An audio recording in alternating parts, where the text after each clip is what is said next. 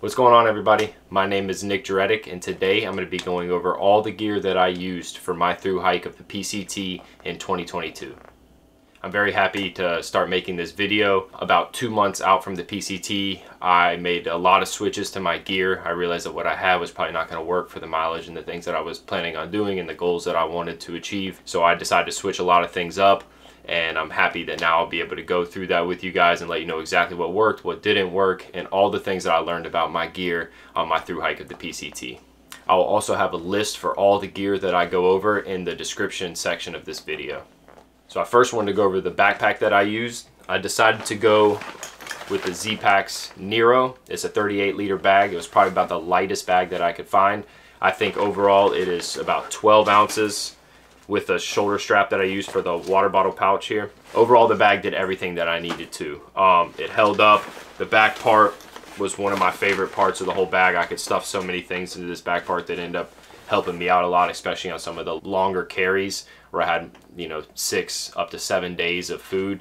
This really helped me kind of like pack as much things as I could or move some things that were inside my bag to the outside so that I could store more food. Yeah, this ended up being a real lifesaver for me. There were only a couple things that kind of broke with the bag. Main thing was this water bottle pouch.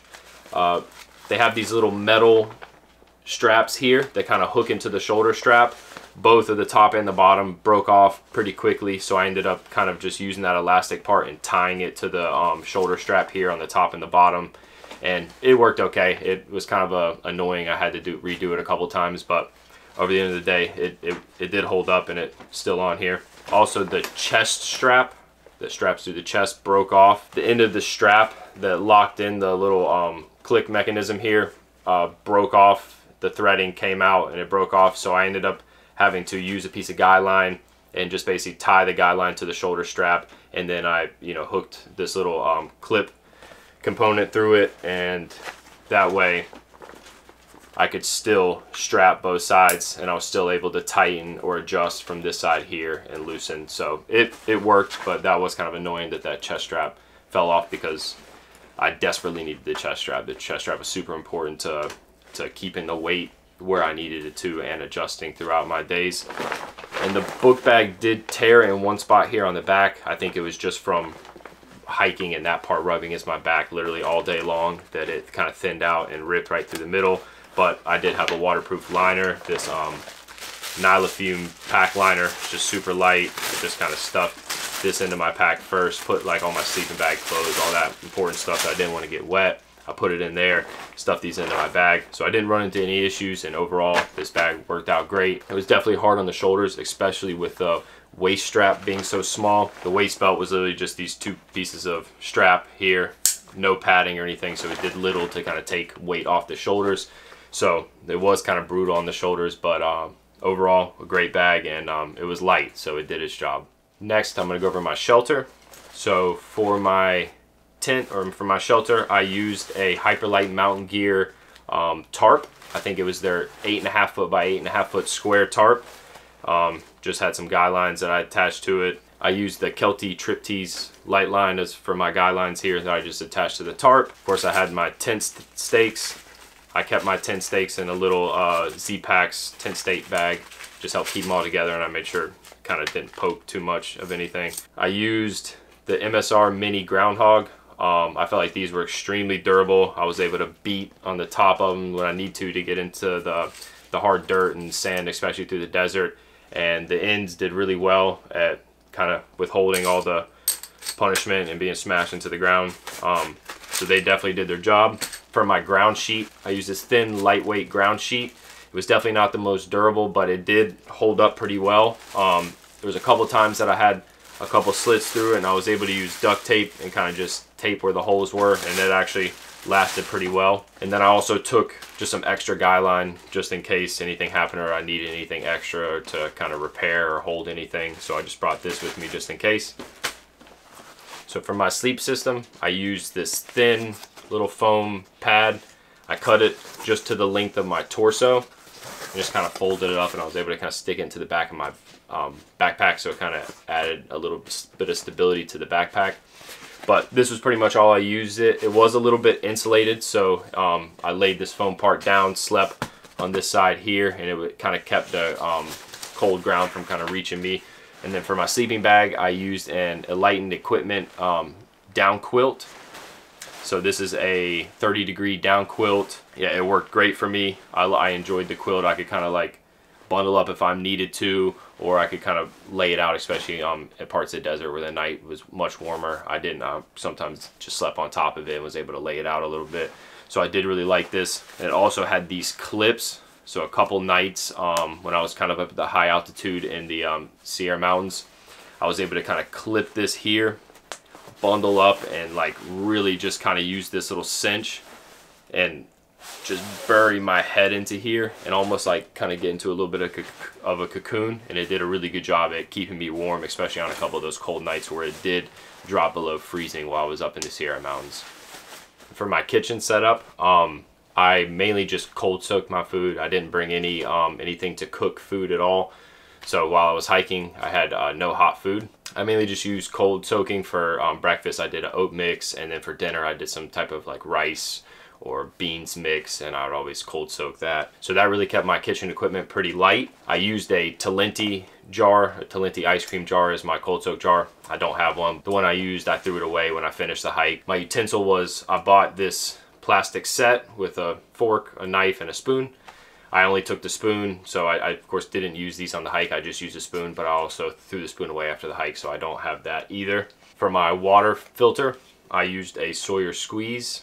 I did bring this little plunger with me. I was sometimes worried that, you know, whether this would get dirty. I just wanted to have something to clean it if I needed. So I did bring the little plunger. I did not use the Sawyer squeeze water bags. I used a Knock 2-liter water bag. That one was like, I think like a kind of like a silicone material, and it was just much more durable than this, is what I thought. It ended up breaking on me probably about 2 weeks before the end of the hike. So it did last a long time. And then right after my water bag broke with the Knock, I just used the Sawyer squeeze with just a smart water bottle, and it was squeezing the smart water bottle through the Sawyer, and that worked as well once my Knock bag kind of gave up about the last 2 weeks of the hike. For my food, I kept everything in this Z-Packs. I think this is the large food bag, so I used the Z-Packs food bag and just kept, I packed each day. I had a big Ziploc bag, had a full day's worth of food in every single Ziploc bag, so I'd put all, you know, 4 to 6 days worth of food into this bag, and each day I could take out my one Ziploc bag that I was eating out of, put that right at the top of my pack, and that way it was easy to kind of get to when I made my stops. And then I also brought these 2 light load towels that I bought from Z-Packs. So they're super light towel. You could kind of wring them out. They would dry, so they're really good for like multi-use, and they lasted pretty well. So I've usually had 2, and I think I picked up some more with a couple of my packages as well, just so I could have some new towels. For my clothing, I basically had a set of hiking clothes and then a set of sleeping clothes. So for my hiking clothes, I carried with me 1 hiking shirt. I got these are Bimini Bay. I actually got these at Walmart. They were really cheap. They work very good. Basically the exact same thing as some of the other Columbia $60, $70 shirts that I was looking at. This one was like, I think 20 bucks at Walmart. So, and it worked great for me. For my shorts, I just used a pair of like regular lightweight gym shorts. I think I got these at like a Ross or like a TJ Maxx. They were like 10 bucks. Just a nice super lightweight short, nothing special. For my underwear, I used these kind of long leg compression underwear. These were awesome. It really helped so much with chafing. The longer the better for me with chafing. Anywhere that my shorts hung over my underwear, I would seem to kind of get chafing there. So having these longer than my shorts was a big game changer for me and really helped. And I kept 2 pair of underwear with me always, so that way I wasn't having to use the same underwear all the time. I could like use it for half, and then I could use another pair for half, and then I'd usually get to a place where I could clean up and then kind of start that process over again. For my socks, I basically used a pair of the Injinji toe socks, the little ankle socks. These work great. And then just the Darn Tough socks.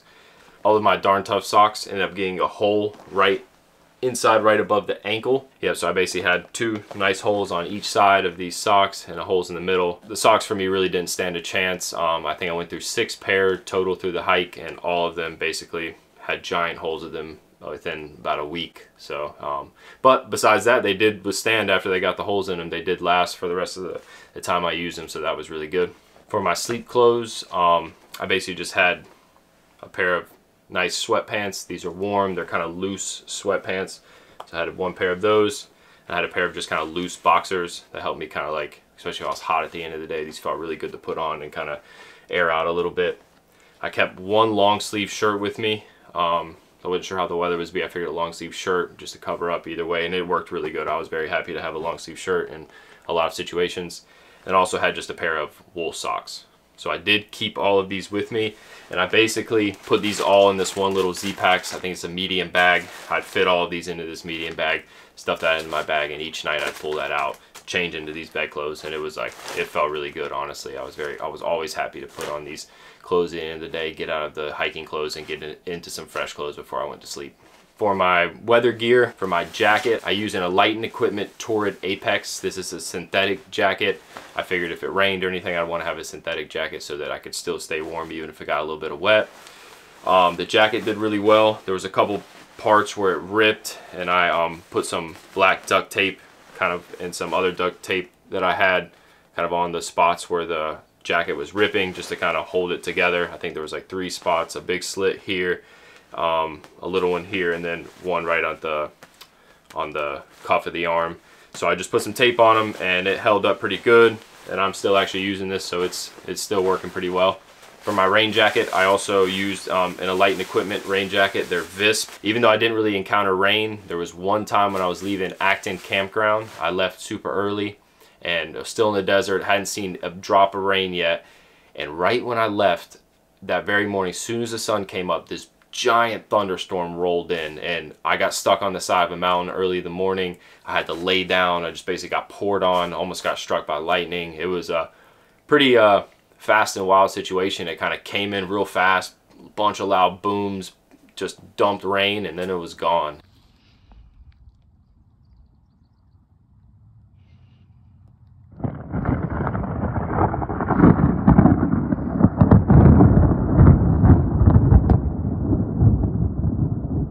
Kept hiking and basically didn't see any rain until the day I crossed the Oregon border, and then basically I think all the days in Oregon I got a little bit of rain throughout the day, but overall didn't encounter much rain. But when I did, this jacket was awesome. I used these Enlightened Equipment copper filled wind pants, so these kept me warm when it was cold.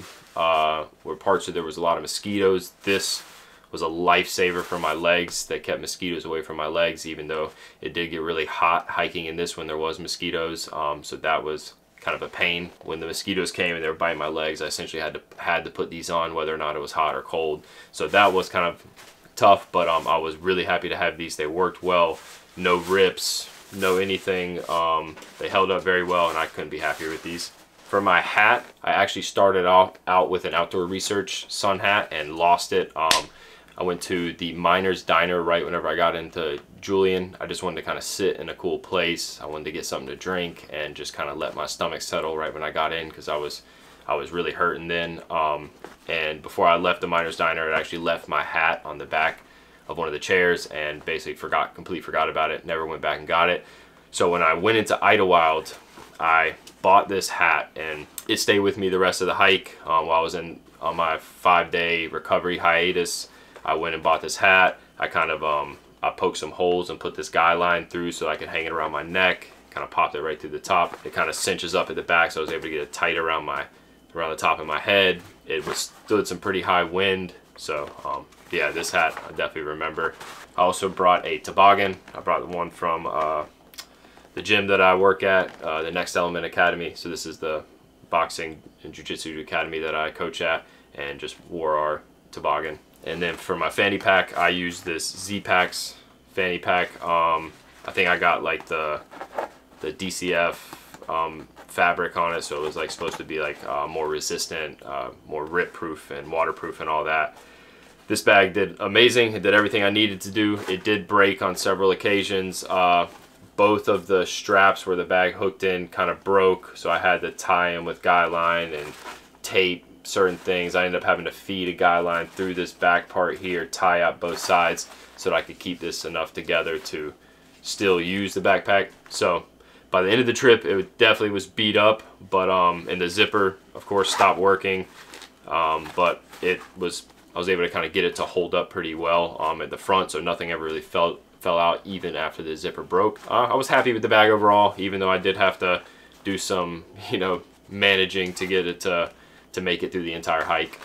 And for my ditty bag, I took with me a mosquito head net that really came into handy, especially some of those parts right on like the Oregon border and into Oregon where I ran into a lot of mosquitoes.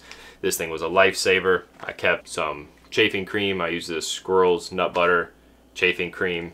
I had this trowel with me, the Deuce #2 that I took with me. Worked great.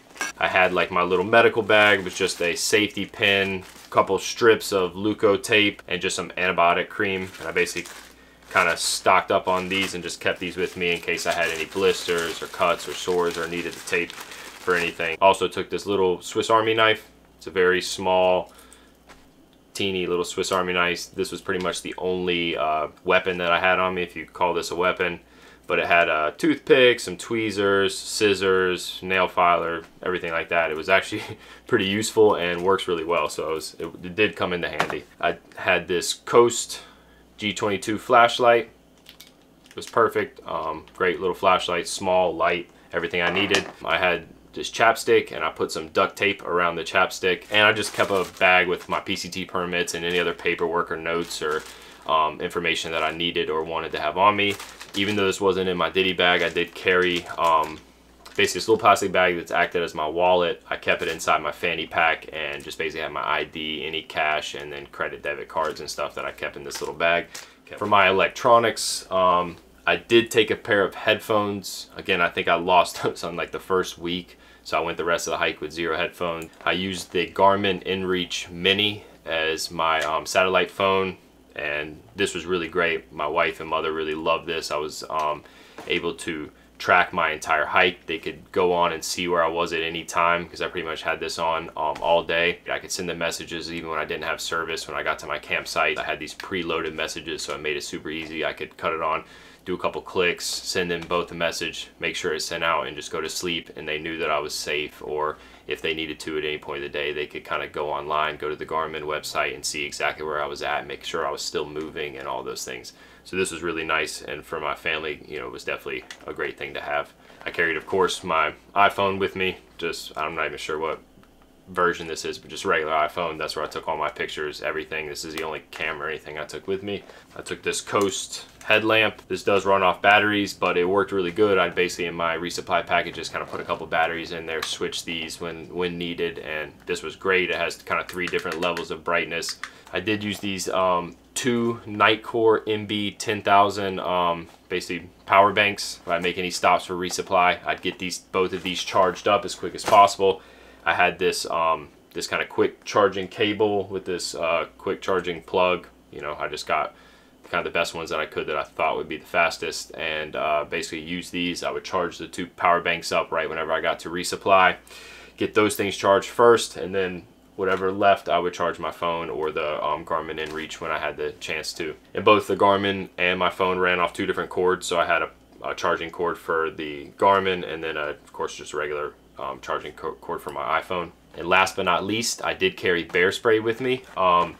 Going to the hike, I was kind of concerned with as much night hiking as I was planning on doing that I just wanted to have some type of bear spray that if I did run into a mountain lion, which was kind of my biggest concern, that I would be able to at least use that as a defense to keep them away. And yeah, I just was not interested in seeing any mountain lions or running into them, so I just wanted to have at least one thing that I could use in kind of a last ditch effort besides just getting tall. So, and that is everything that I used. Sometimes it was a challenge, but I was actually able to fit everything into the Z-Packs Nero 38-liter bag pretty easy. The only issues that I had was through that portion of the Sierra Mountains where you had to carry a bear can. I did rent a bear can from the outfitters at Kennedy Meadows South, and then you know, took it with me and ended up dropping off at Kennedy Meadows North. I did just decide to rent the bear can. I just figured overall it'd be an easier situation, and it turned out to be good. It was a challenge fitting into the bag, and especially that first day off from Kennedy Meadows South, where I had 7 days worth of food, new bear canister, all that stuff. I had a 40-pound pack when I left that morning in that Z-Packs Nero, and it was heavy that first day. But I still was able to do 40 miles, actually my first day out of Kennedy Meadows South, with a 40-pound book bag. So I was pretty happy that day. I remember thinking, damn, I did 40 miles with 40 pounds starting, and was kind of, you know, happy with that. I think with all my equipment, my base weight was just over 8 pounds. My bag usually fluctuated probably somewhere around 25 to 30 pounds on average, and especially with the water carries and plenty of days worth of food. So, and overall that weight seemed to be really good for me. My body got accustomed to everything after I got through those few injuries at the beginning. I kind of hit the ground running and was able to kind of put in big mile days pretty regularly for basically the remainder of the 2 months I was out there. And I hope this kind of helps you guys or gives you ideas or tips or any information as you gear up for your PCT hike for 2023 and beyond. If you have any questions or want any further information, please just leave them in the comments. I will look at them and get back to them as quick as possible so I can help you guys as much as possible. And again, I'm going to list kind of all the equipment that I went over in the description for this video, and as well as probably a link to my lighter pack and page and all that stuff, so that hopefully I can give you guys as much information as you can. Please make sure to like, comment, share, and of course subscribe to keep following along. I want to keep posting videos around all the things that I find interesting. I'm going to do maybe some running videos, some art videos coming up here along the graffiti and stuff that I do. So I'm hoping just to kind of post a bunch of things about my life that I find interesting, a lot of the hobbies and things that I'm really into, and hopefully you guys find those interesting too. I look forward to seeing you guys in the next video. Thank you and have a great day.